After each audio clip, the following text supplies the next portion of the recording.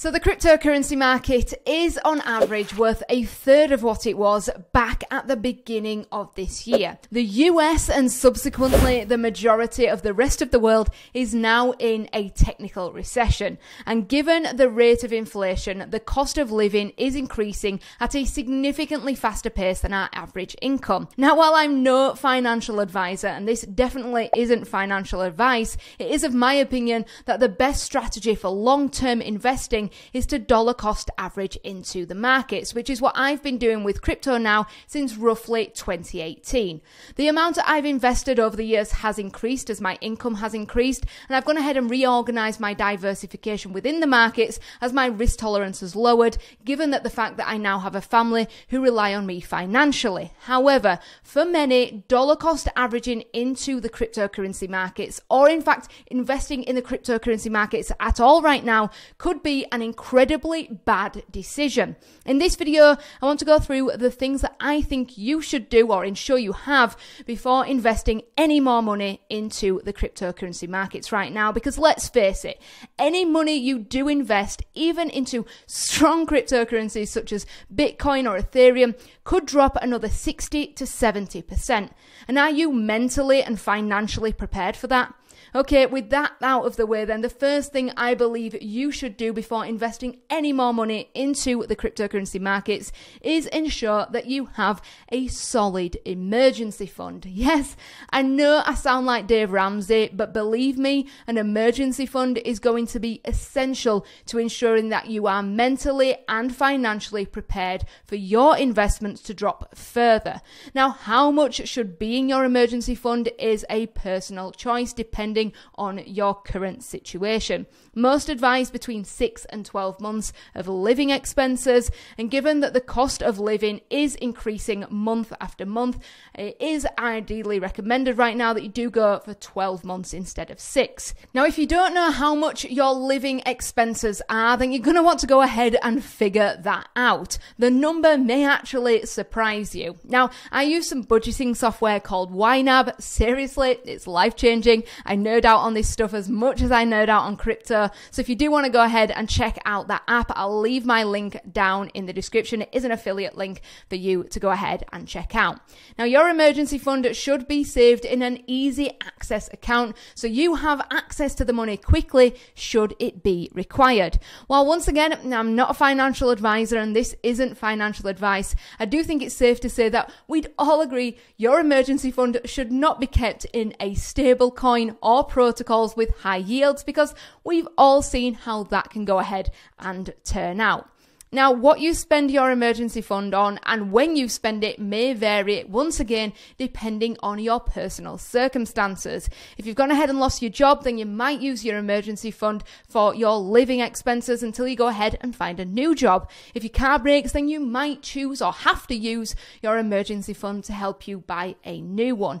Personal finance is exactly that. It's personal. So it's really up to you to make the right choice, or more importantly, the best choice for you and your family. Now, once you've gone ahead and you've got an emergency fund together and you know your living expenses, you can go ahead and get real about your investing strategy. However, before we do, let me just remind you that you probably should not be investing in cryptocurrency, or in fact investing at all, if you have high interest debt. Again, I'm no financial advisor, but I don't believe in investing if you've got credit card debt or store cards.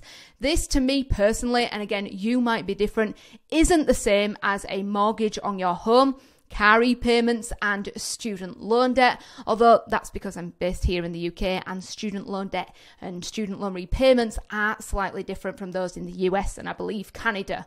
Now, you may quickly find from your living expenses that you have no money left over at the end of the month to invest into anything. Crypto, savings accounts, you name it. In that case, you shouldn't be spending time investing, and instead you need to start thinking about how you are going to increase your income so you can go ahead and make those investments happen in the future.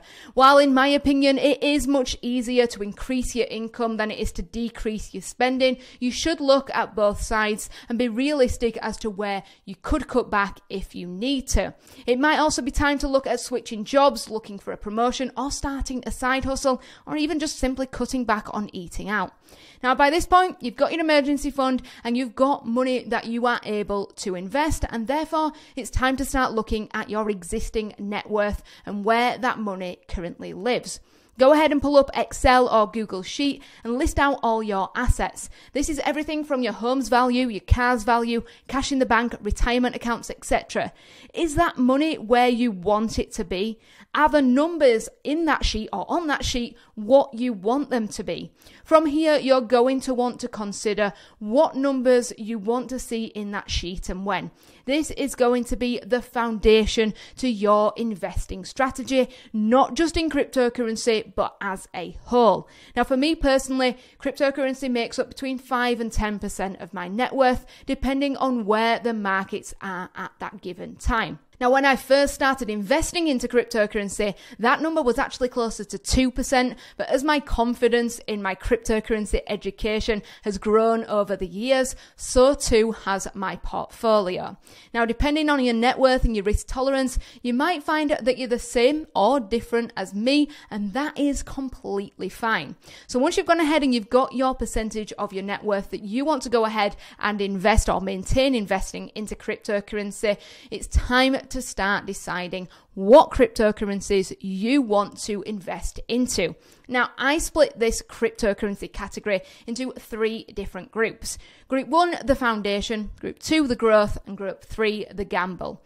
Now, the foundation is the 2 largest cryptocurrencies by market cap, Bitcoin and Ethereum. They make up the largest portion of my portfolio, and they tend to reflect the cryptocurrency market overall.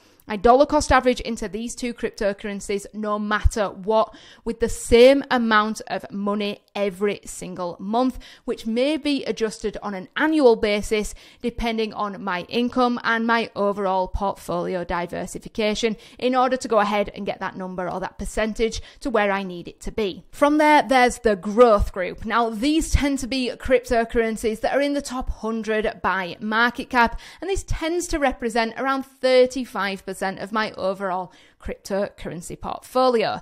Cryptocurrencies currently in my portfolio that fall into this group include the likes of Cake, Doge, Sand, Shiba Inu, and Mana.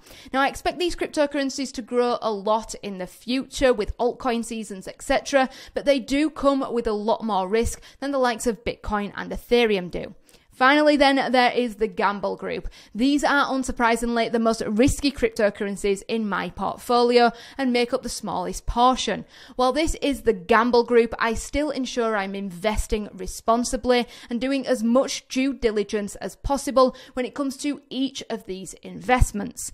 Some examples of cryptocurrencies that I have right now in this group include the likes of Hex, GMT, Rise, and BitGet.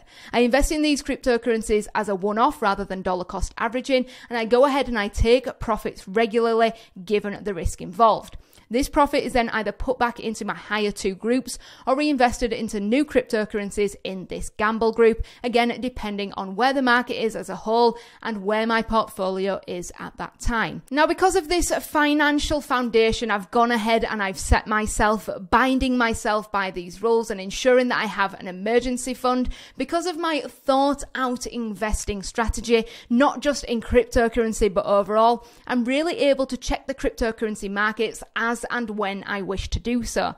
And if I see a negative number, I kind of just shrug my shoulders and get back to my day. It doesn't consume any mental space. Investing is no longer emotional for me. Of course, that wasn't always the case. I have learned a lot of expensive mistakes, but I found what works for me. I've set up this investing program for myself, and now I'm able to invest for the long term, regardless of where the market is, and without the need to draw on my investments for my daily living expenses. Again, I'm no financial advisor, but I do highly encourage you to do the same or at least similar, at least figure out what works for you and get a good understanding as to your financial picture right now and where you want that financial picture to be in 5, 10, or even 20 years from now.